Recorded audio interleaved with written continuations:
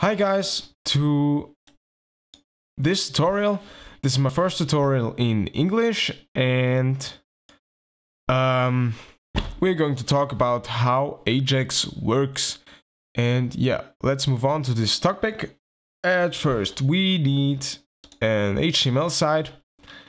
I store this site on my web server called index.html. Next, we need a PHP site. I store this also on the server called server.php. Okay, let's do the client stuff.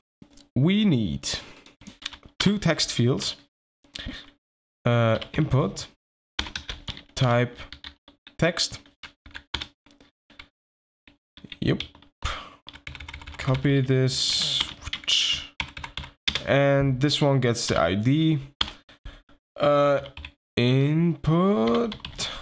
Yep. Next one gets the ID. Output. Okay.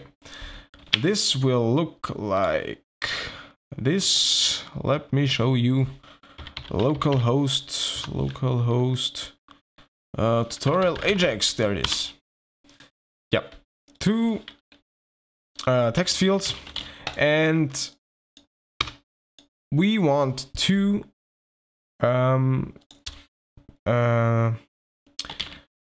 get this text to the server and back to this text field. And this is what we're going to do. This is the basics of AJAX. So we need some JavaScript type JavaScript, close the script tag. So okay, we need a variable. I call it res object, and this should be a new XML HTTP request object. Okay, then we need a function process. I call it process. You can name it whatever you want. Okay, and here we're going to res object open the connection to our server. We use the method get, and we call our site on the server, which is called server.php, and then we append a get variable called text, and the value of text should be, we append another string, document.get element by ID. We want the value of our first text field. So we need input posit dot value. So the value of this text field. And then we choose true for an asynchronous connection. Then we have to write res object dot on ready state change. This is an event handler, and every time the ready state changes, the function get text is called. You can name your function anything else if you want to. Okay, and then we need res object dot send. Okay. Object. So yeah, send to send this information to the server. So, and now every time the key goes up on your keyboard, the function process is called. This is very important. And now we need our function get text. So we code it function get text, and there we say document dot get element by ID. So we choose our output element, output. The value of our output element should be the response text of our XML HTTP request object.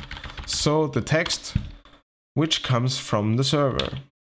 So this is it for our client. Now we have to code our server. And PHP.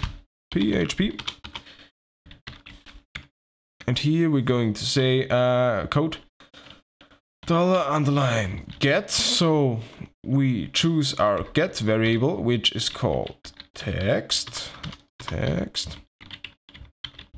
and we're going to write it to our client. And that's it. Let's have a look. Yep, it works. So let me explain this. Every time the key goes up on my keyboard,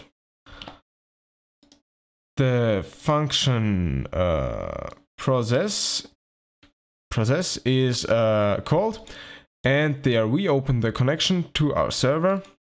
We call our server.php file, and we send the variable text with the value of our first text field to the server. And every time this the ready state changes, we call get text, and get text is here, and the value of this object, so the output object, this is this text field, is the response text of our res object. So if I type in anything, this goes to the server writes it back to the client, and the client writes it in this text file. So, yeah, that's it. These things are the basics of AJAX, and I hope you enjoyed. Leave a comment if you would like to see more or anything else, and I will see if I can do something for you. Bye bye.